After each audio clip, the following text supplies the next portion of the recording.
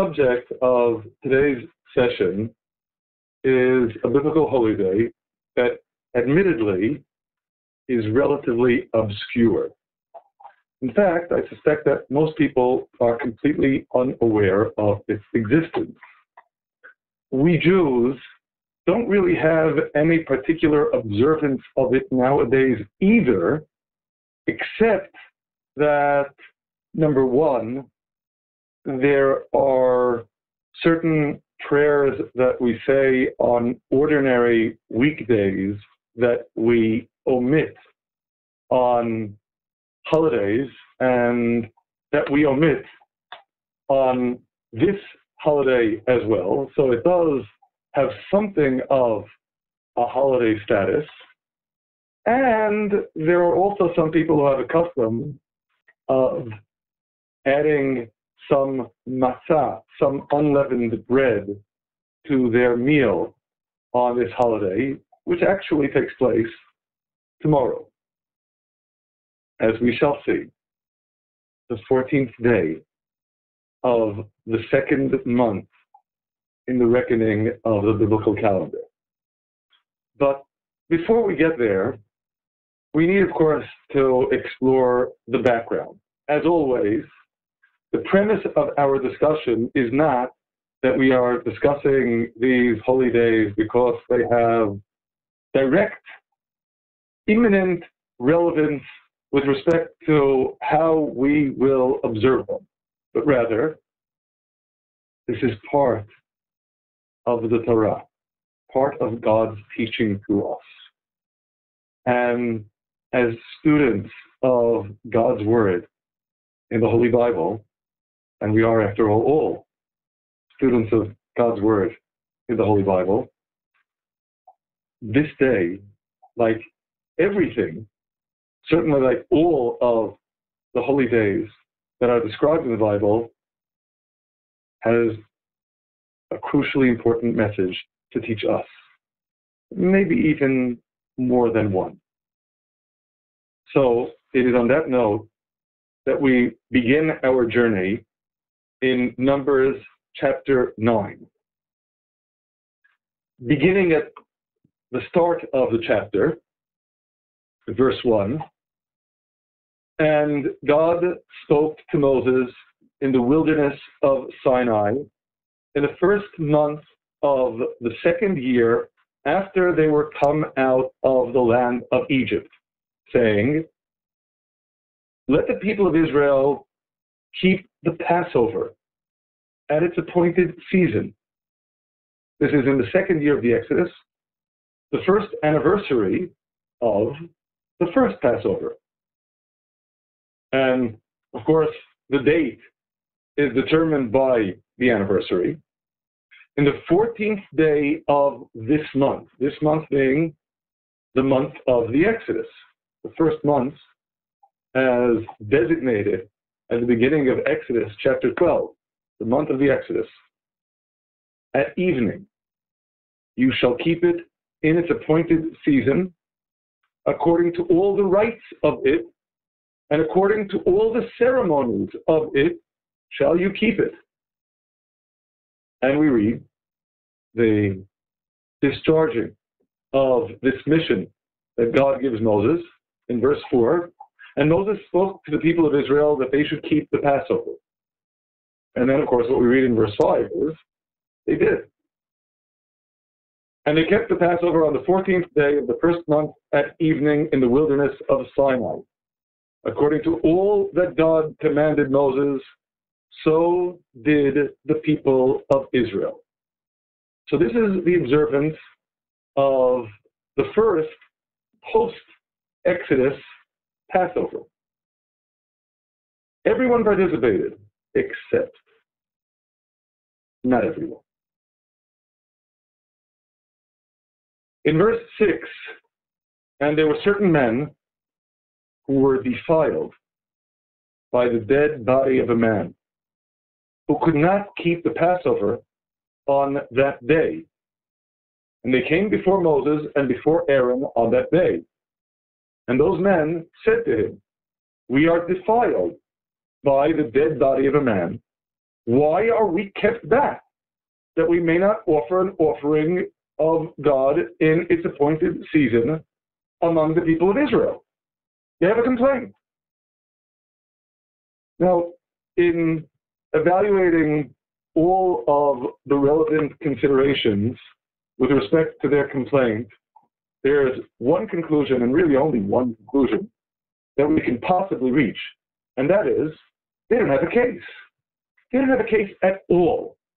That is, first of all, to appreciate the problem in being in a state of defilement, we read in Leviticus in chapter 7, verses 20 and 21, a person who eats the meat of the sacrifice of peace offerings that pertain to God, having his defilement upon him, that soul shall be cut off from his people. Moreover, the person that shall touch any unclean thing, such as the defilement of man, or any unclean beast, or any abominable unclean thing, and eat of the meat of the sacrifice of peace offerings, which pertain to God, that soul shall be cut off from his people. Being cut off in Hebrew, crave, is an extremely severe punishment, which obviously means the sin is reckoned as an extremely severe sin. So, the first conclusion that we reach from Leviticus chapter 7 is they obviously cannot bring the Passover offering, which is an offering brought in the Holy Temple. Indeed, even entry into the precincts of the temple is forbidden to them. And certainly partaking of the sacrificial meat of the Passover offering is likewise strictly forbidden because they're in a state of defilement. So they can't. But not only can they not bring the Passover offering, they also, as a result of their state of defilement, don't need to. That is, a fundamental principle with respect to the laws that God gives us in the Torah is that if a person is operating in a state of duress, circumstances that are beyond one's control, then one is not considered to be at blame at all. Even if inadvertently one commits what would otherwise be regarded as a severe sin, if one is operating in a state of duress, there is absolutely no culpability. All the more so if one can't perform a positive commandment because of such a state of duress. We learn this principle, among other places, in Deuteronomy in chapter 22, in verses 25 to 27. Now, the subject here is when a man has sexual relations with a betrothed woman that would be tantamount to adultery. In verse 25, in chapter 22, we read, if a man finds a betrothed woman in the field, and a man forces her, he rapes her, then only the man who has relations with her shall die. But the woman you shall do nothing to. There is in this woman no sin worthy of death, worthy of any punishment. For, as when a man rises against his neighbor and slays him, even so is this matter. For he found her in the field, and the betrothed maiden cried out, but there was none to save her. So, of course, under the circumstances, she simply isn't considered to be guilty. Again, because she's operating under duress. So, remember, first consideration, these people who are in a state of defilement cannot bring the Passover offering. It's forbidden to them. Second consideration is they don't need to. They're not considered culpable because they aren't bringing it. They aren't able to bring it. They're guiltless.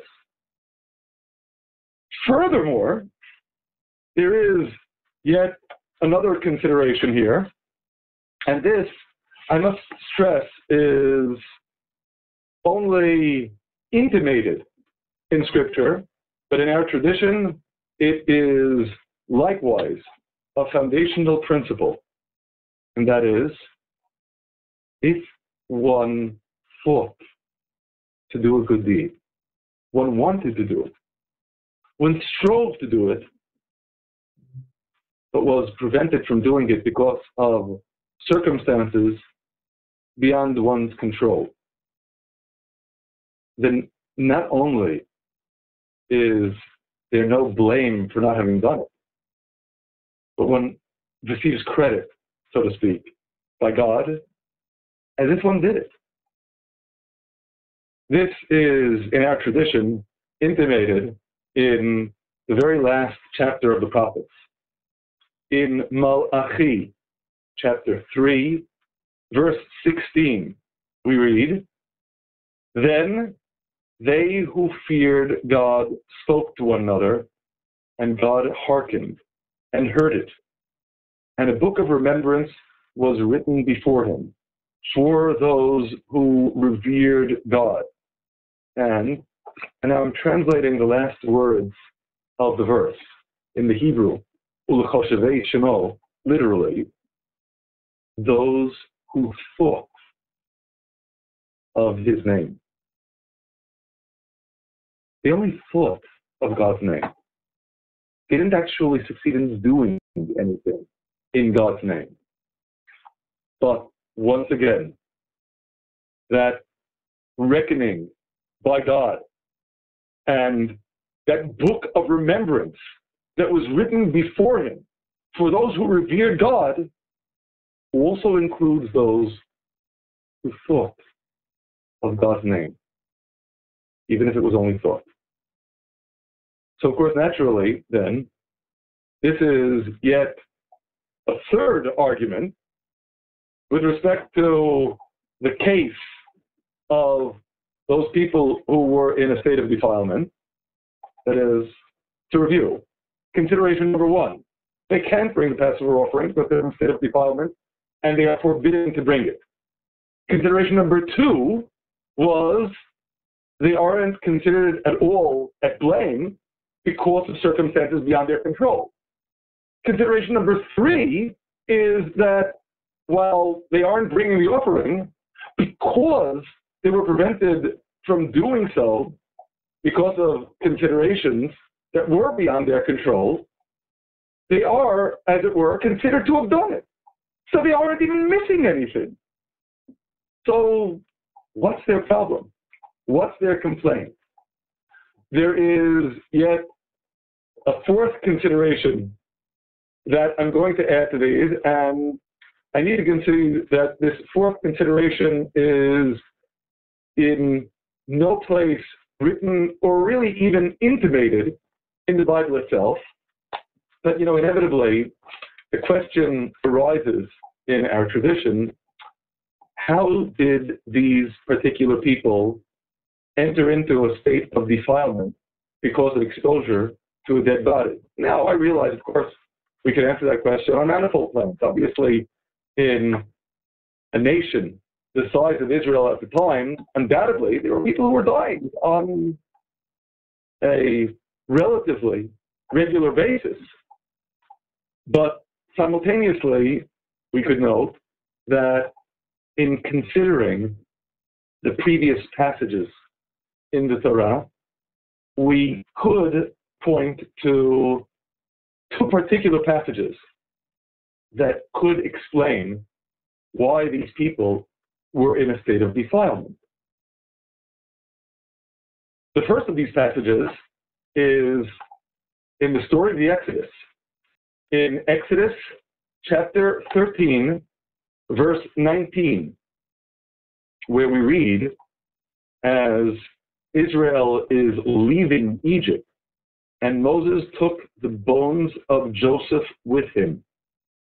For he, Joseph, had laid an oath on the people of Israel, saying, God will surely take accounting of you, and you shall carry up my bones away from here with you. So as Israel marched to the promised land, Israel took with it the remains of Joseph. One possibility then is that these people who are in a state of defilement are in a state of defilement because they were the ones who were attending to Joseph's remains. Now, obviously, that is in itself doing a mitzvah, a good deed. Another possibility that is perhaps even more striking pertains to what we read in Leviticus chapter 10. At the beginning of Leviticus chapter 10, we read of the sin of Nadav and Avihu, the sons of Aaron, who took each of them his censer and put fire in it and put incense on it and offered strange fire before God, which he had not commanded. In chapter 10, verse 2, we read, and a fire went out, as it were, from before God and devoured them. And they died before God. Now, in verse 4, we read, and Moses called Mishael and Elzaphan, the sons of Uzziel, the uncle of Aaron, and said to them, come near, carry your brethren from before the sanctuary, from the tabernacle. They're dead inside the tabernacle, out of the camp. So they went near and carried them in their coats out of the camp, as Moses had said. As Moses had said. If it is these people who are in a state of defilement, unable to bring the Passover offering, then of course, that state of defilement is because they were not only not failing to do something they should have been doing, but rather because they did what Moses had charged them to do. Of course, in either of these instances, either if it were the people who were attending to Joseph's remains, or Mishael and Elzaphan, who were carrying the bodies of Nadav and Abihu out of the tabernacle, this is, in a sense, an even further amplification. These people had nothing at all to be ashamed of, nothing with respect to which they should feel sorry for themselves or guilty. On the contrary, they're in a state of defilement because they were doing good deeds. They were obeying God's word. They were tending to these dead people. And in our tradition, when you tend to the deceased, it is the ultimate act of loving kindness, because you're clearly doing it without any hope of reciprocity. The person who is the beneficiary of your kindness is never going to be able to pay you back in this world. So here they are, engaging in this ultimate act of loving kindness. And of course, obviously, again I reiterate, this isn't stated explicitly in the biblical text. And undoubtedly, the interpretation that it is these people who appear before Moses and Aaron in Numbers chapter 9 further amplifies that they don't have a case. The whole complaint is absurd. Once again, they can't bring the Passover offering, clearly forbidden to them, but because it's forbidden to them, they aren't considered culpable at all. Not only that, they get credit as if they did it because they wanted to do it. And furthermore, this additional dimension, they may indeed have been unable to do it because they were themselves engaged in doing such a praiseworthy act of tending to these dead bodies. So again, no case at all. Completely absurd complaint. They had no business being upset that they weren't bringing the Passover offering. And of course, simultaneously, we recognize there's nothing you can do. The offerings, after all, has to be brought on time. Once the day ends, the time is up. The offering is passed. Normally, there is no second chance. And yet, returning to Numbers chapter 9, after they voiced their complaint, Moses, perplexingly, says to them, stand still, stand by, and I will hear what God will command concerning you. That is, of course, Moses extraordinarily has the ultimate recourse to answering such questions by immediately receiving the answer from God himself. And it is that which we read in the verses that follow. God spoke to Moses, saying, speak to the people of Israel, saying, if any man of you or of your posterity, note, this isn't just going to be an answer to these individuals who are in a state of defilement. This is a new rule to apply for your posterity, for all generations. If any man of you or of your posterity shall be defiled by reason of a dead body, or be on a journey afar off, of course, from Jerusalem, because offerings can only be brought in the Holy Temple. Yet he shall keep the Passover to God. But how? When? In verse 11, on the 14th day of the second month, at evening, they shall keep it, and eat it with unleavened bread, with matzah, and bitter herbs. They shall leave none of it to the morning, nor break any bone of it. These are all rules that apply to the first Passover, the one that takes place on the 14th day of the first month. And indeed, by summation, God says, according to all the ordinances of the Passover, they shall keep it. I'm giving them a second chance. Now, of course, after I built up my case for why they didn't have a case, why the question was completely absurd, the complaint unfounded, the demand out of place. After all that, God accepts the complaint. God answers them.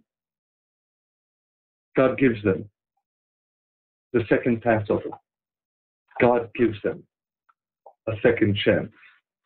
Which really, when one considers the implications, is simply extraordinary.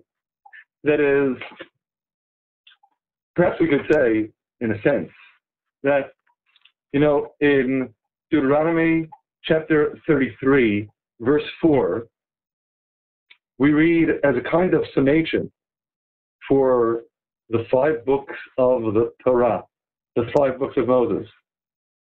Moses commanded us a Torah, a teaching, the inheritance of the congregation of Jacob. Now, we've discussed in other contexts that the Torah, the 5 books of Moses, represent an organic whole, distinct from all the rest of the Bible in our tradition. Well, Moses commanded us concerning the Torah, the teaching. And yet, in a sense, he commanded us everything except this. Of course, I say in a sense, because you would be right to object and say, well, we got this rule about a second Passover also through Moses. And so God spoke to Moses. God gave Moses the answer. And of course, that's true. But in some sense, the implication in the text is the answer came because these people had demanded such an answer. Because despite the fact that the request was absurd, it was sincere. And when all that matters is that sincerity, I don't want to be exempt. I don't even want to get extra credit because I couldn't do it even though I wanted to. I want to do it. I want to feel that closeness. When there is that measure of sincerity, God answers.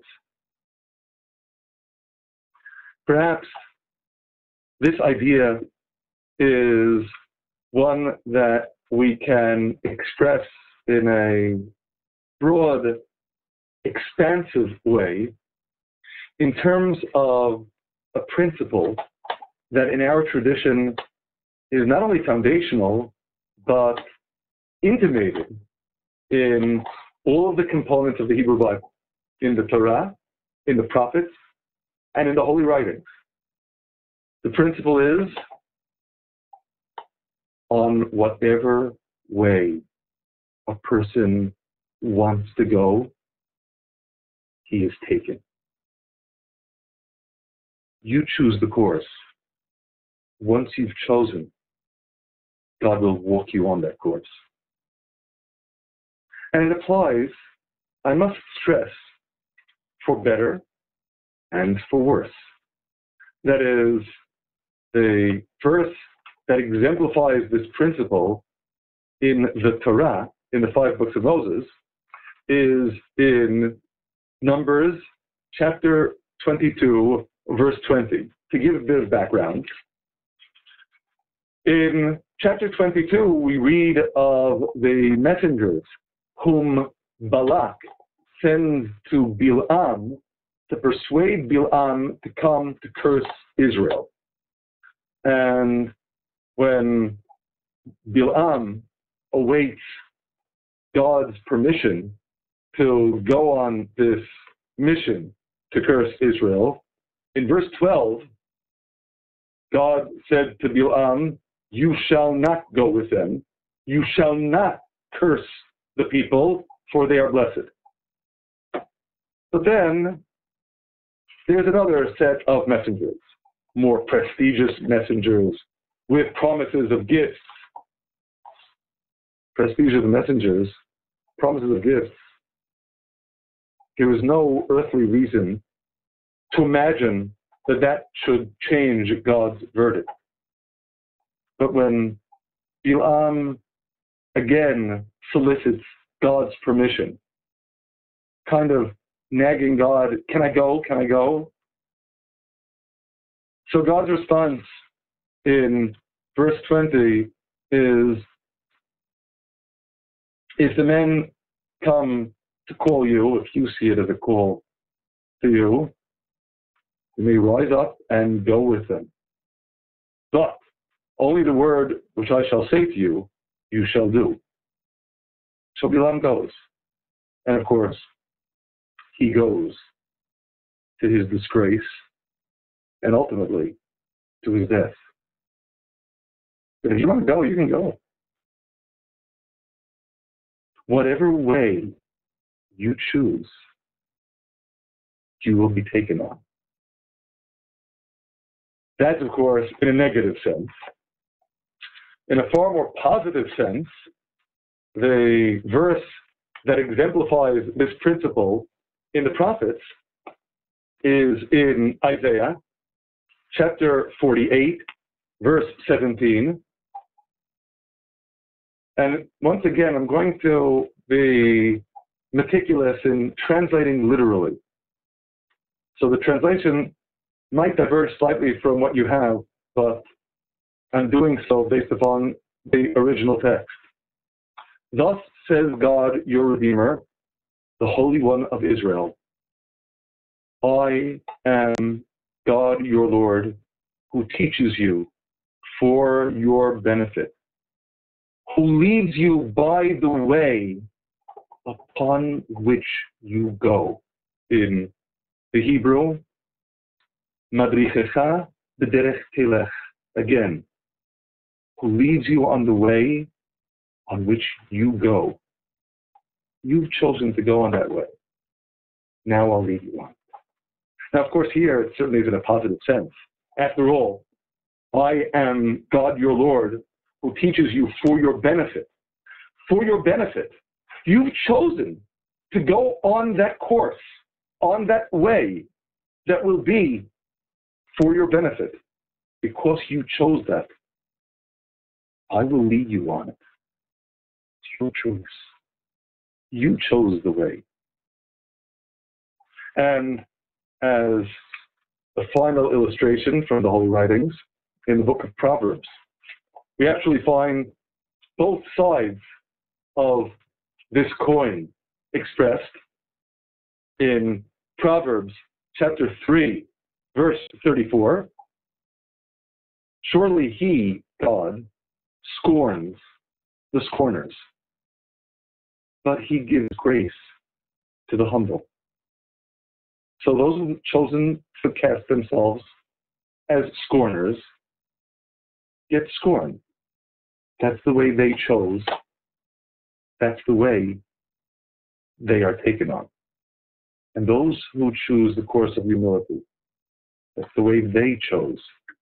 They get grace. That's the way they are taken on. It's all up to us in that sense. We choose where we want to go. And God's gift is, that's where you want to go, that's where you're going. Of course, the great gift here is God's empowering us.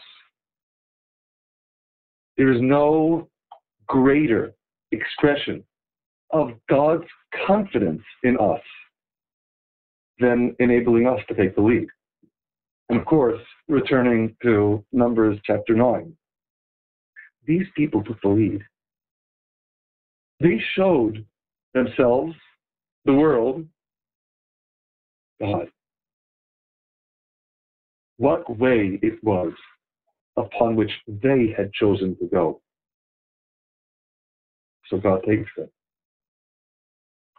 Perhaps a good way of expressing this using another passage in the Bible is in Psalm 73. In verse 26, and I think this verse so aptly describes the attitude of these people. My flesh and my heart fail, but God is the strength of my heart and my portion forever. If you feel that God is your portion forever, you don't look for exemptions. You're not even looking for absentee credit. You want to feel God is my portion forever. Because, as expressed in verse 28, as for me, nearness of God is my good. The way I define good is by being close to God. I don't want to give up on that opportunity to come close to God through doing what He bids us to do. through living His word. If God is my portion, I seek to actualize that in my deeds. Even if I'm exempted, even if I would get credit without doing it, I do it. Perhaps even more aptly, to consider another verse in Psalms, in Psalm 119, verse 57. Much the same theme here. God is my portion. I have said that I would keep your words. Or perhaps we could translate, I have committed myself to keeping your words. And I think there's a critical theme expressed here that is directly germane with respect to Numbers chapter 9, and of course, with respect to each and every one of us. Again, biblical holy days and their messages. What does it convey to us? That if I truly feel God is my portion, if I really feel that bond to God, then necessarily that sense demands of me expressing it in practice. It's not just some kind of vague abstraction in my mind. It's something that I do. So if I really feel that God is my portion, then I commit myself to keeping your words. Not just thinking about your words. Even when, under normal circumstances, I couldn't do anything more than that because I was operating under duress, because I was barred from acting on those thoughts. I'm not satisfied with that. Because I want that sense that God is my portion to permeate my entire being. Not just my mind, not just my thoughts, my body, everything. I want to do it. I want to live by those words, not just think about them. So I'm not satisfied merely hearing that I'm exempt, or even hearing that I get absentee credit because I couldn't do it. I want to do it. And that's the complaint that elicits God's answer. You know, returning to those words that we saw a few minutes ago in the last chapter of the prophets, in Malachi, chapter 3,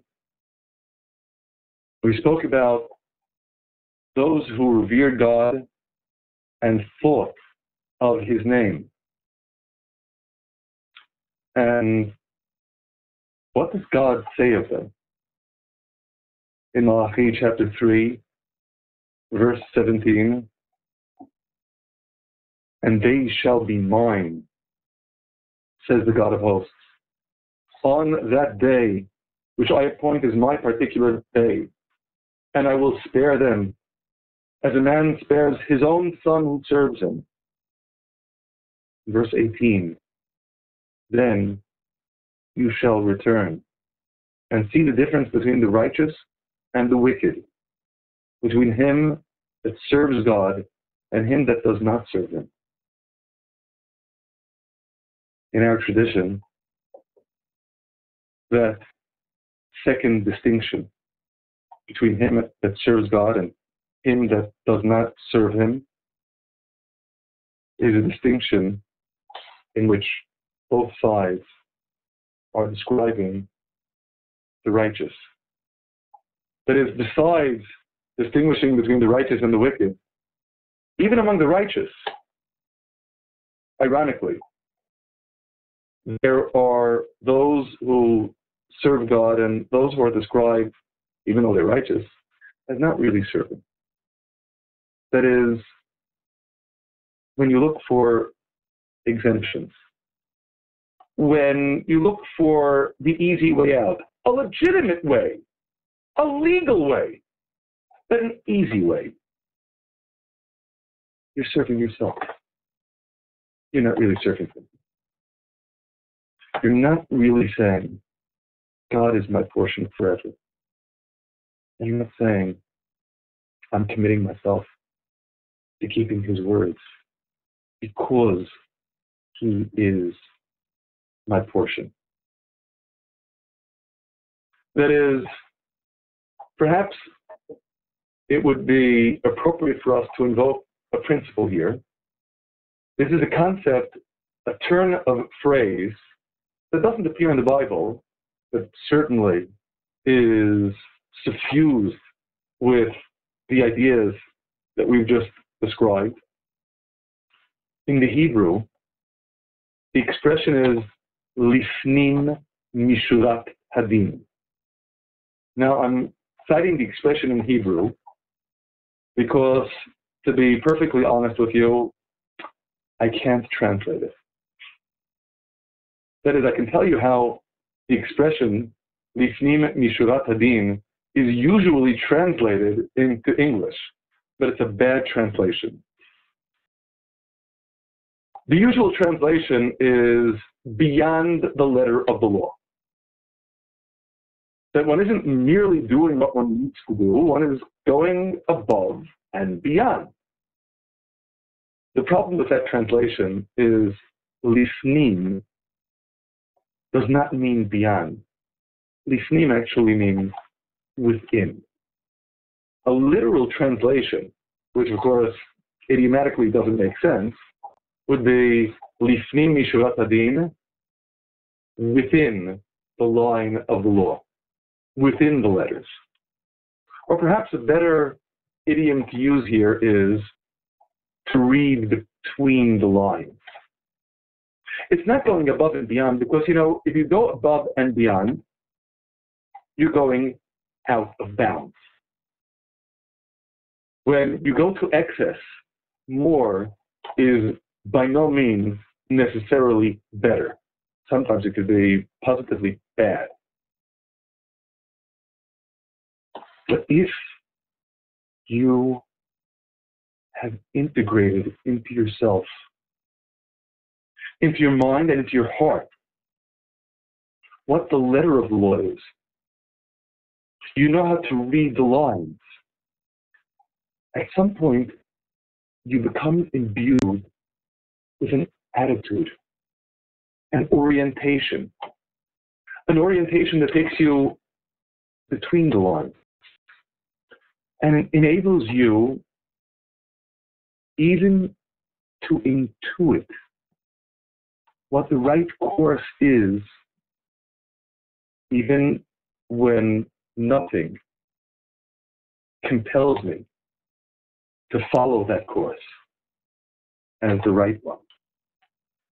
This idea of lifnim mishurat hadin, reading between the lines, is one that in our tradition is intimated in the words that we read in Exodus chapter 18, verse 20.